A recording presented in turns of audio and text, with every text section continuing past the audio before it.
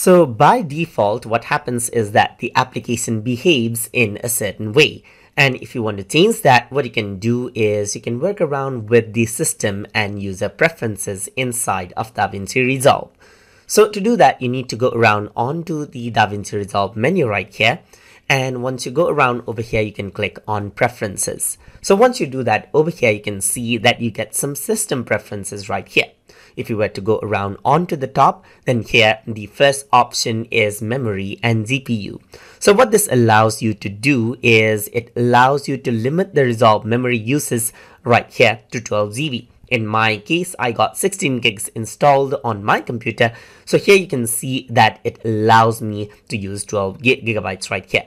But if you want to go around and reduce this number, you can do that by using the slider right here, just like this. And depending on the Fusion as well, you can see that you can also reduce the Fusion memory cache right here, specifically right here, just like this. So here right now, you can see that it is allowing the GPU to be processed right here. So it says GPU processing mode, which is auto right now. So you can go around and choose a particular GPU processing as you want as well. If your graphic card supports, let's say something else, then you can go around and select that out right here. And in my case, it's CUDA itself, so I'm just going to keep it as auto. Over here, if you have multiple GPUs, then you can also go around and select it from over here, or disable the GPU uses altogether as well. So once this is done, you can also go around onto media storage and see where all of the medias that you work with get stored out. So this is where you can go around and add in other locations over here as well if you want to, and so forth. Over here, there's the decoding option, which you can allow the GPU to use, like let's say Blackmagic raw decode as well. You can use GPU for it, or you can use the other decoders according to how you like from over here as well. If we were to go around onto video and audio settings, you can see that you can go around and choose a capture device as well. If you have like different capture devices or any monitor devices right here, and you can also go around and work around with the audio input and output right here and select what you want from over here. So depending on what you want, you can change around everything. You can manage out all the video plugins that you may have in this section and audio plugins that you may have in this section right here. You can remove and add out more plugins as you want. You can go around onto the control panel right here and see different color grading options that you might want to choose, and also see different audio console options over here. If you were to go around onto general, then you can see that you can use like 10-bit precision and enable out different settings over here according to how you want. And you can also go around and set out loot color correction locations as you want as well. If you were to go to internet accounts right here, then you can go around and then sign in onto different internet accounts that you may have to link it out with Davinci. If you were to go to the advanced settings right here, you can access out more settings over here as well.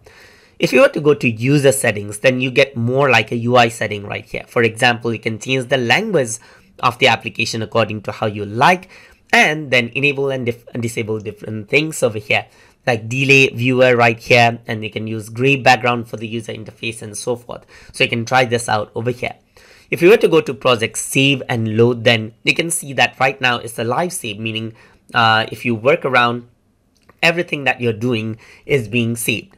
That is a live save. And if you can also go around and have project backups, so that every 10 minutes it creates a backup of a file that you're working with right here, and it'll be saving out that file onto this particular location.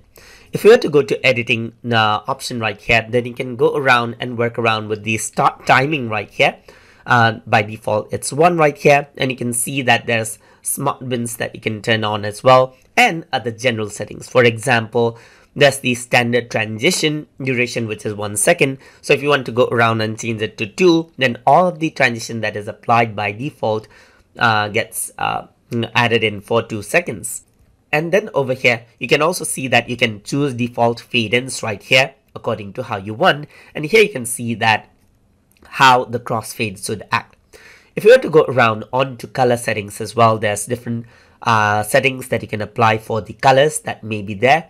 There's different Fairlight settings that you can work around with, and here you can see that you can set the video monitor offset and everything else over here as well. There's the playback settings where you can hide the UI overlays when something is being playback. And then the performance mode you can set to automatic or manual right here. You can also go to control panels right here and set the panel sensitivity of how much you change out. Let's say as your qualifier is 50, so you can change this out right here to change out the sensitivity while you're actually changing around the values right here. On the metadata side right here, you can go around and add in metadata presets right here, and then add in different information over here just like this as well, like environment, like good take right here, and then you can go around and apply those metadata later on as well. And that is how you can work around with the system and user preferences to let the application behave you want for Davinci Resolve. So hope you guys learned something as always. And as always, please like, comment, share, and subscribe.